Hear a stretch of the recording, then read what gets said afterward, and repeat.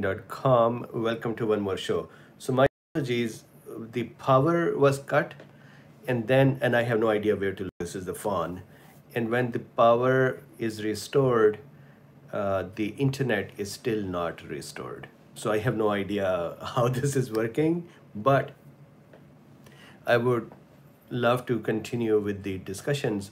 So today I had prepared, and by the way, if you wanted to see what I had prepared on the Cool Beans Cafe Live, if you go to that channel, you'll be able to see the preparation I did for this lecture, which because of internet not being here, I cannot show you the screen. So let me just talk.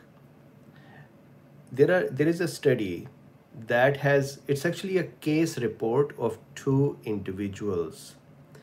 The authors say that this is the first case report where they have shown the evidence of SARS-CoV-2 hanging in the patient's body for even up to 420 days. 426 days in a healthy patient.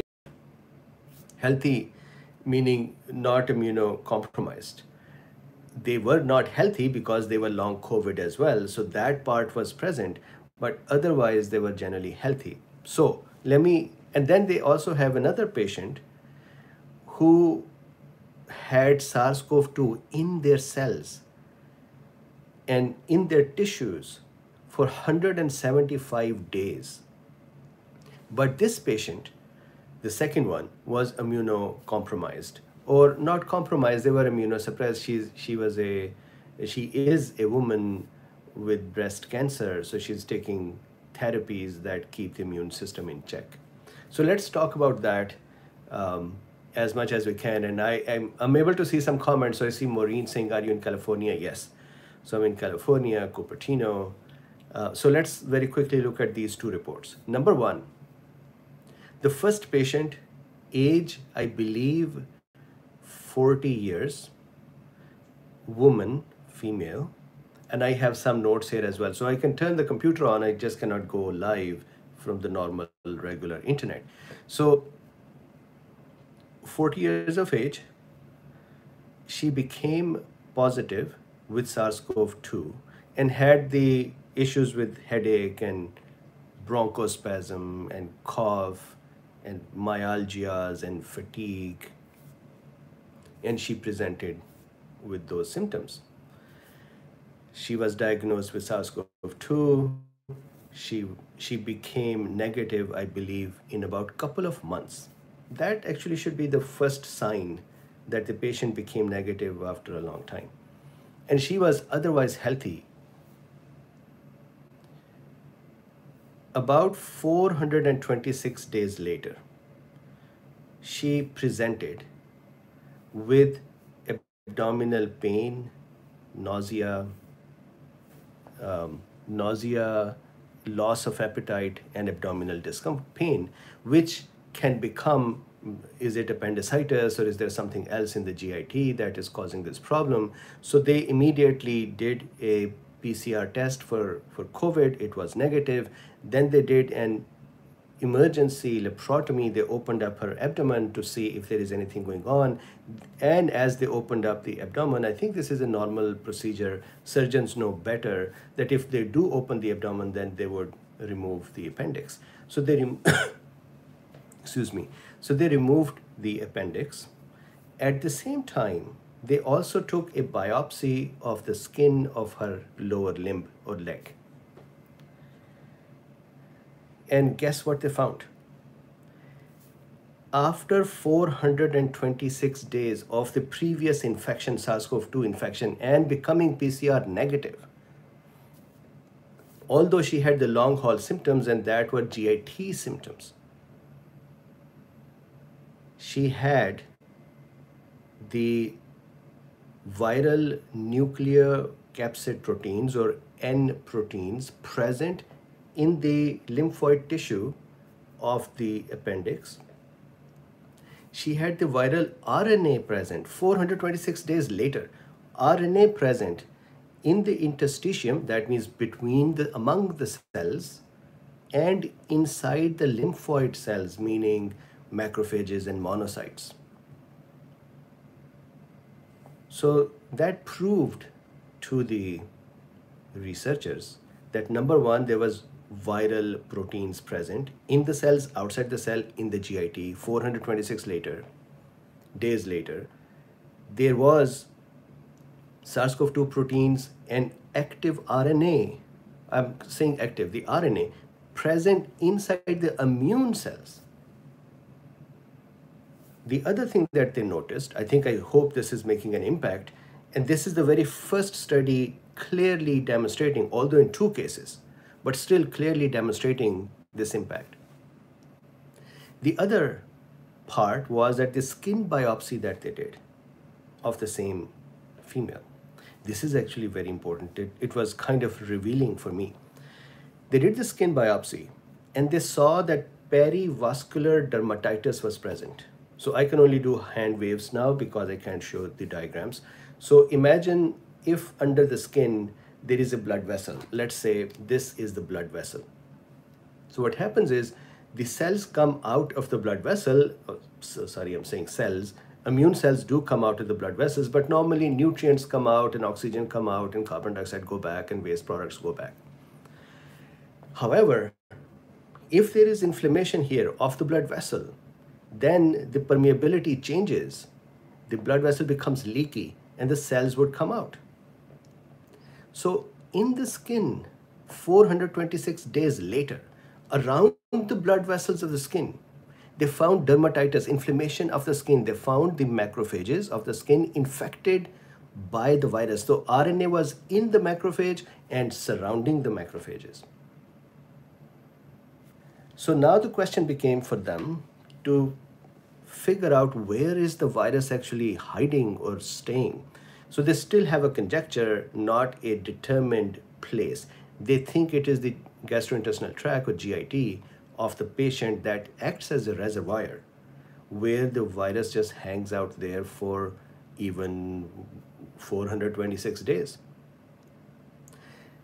Why is this study interesting? Although 2 people's case report, they say that it is a small n equals 2, but this is the very first time they're proving with evidence that virus is present so many days later. And in between, the person had become PCR negative. And even at the time of the next presentation, when they took the tissue samples, even at that time, the person was PCR negative. So it was not a new active infection, but the tissue still was harboring the virus. So that is one. The second thing that was interesting, the second case is of a woman, I think 45 years of age, and she has ductal carcinoma of the breast in situ, and she was actually being managed for that as well. So she also became positive in 2020, and then in 2 months, she became negative.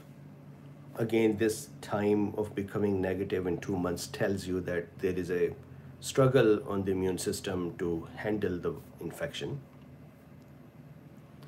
Then she became negative, and this is the case for both. Both of the patients continue to have the symptoms. They were negative, but they had the symptoms, especially the GIT symptoms.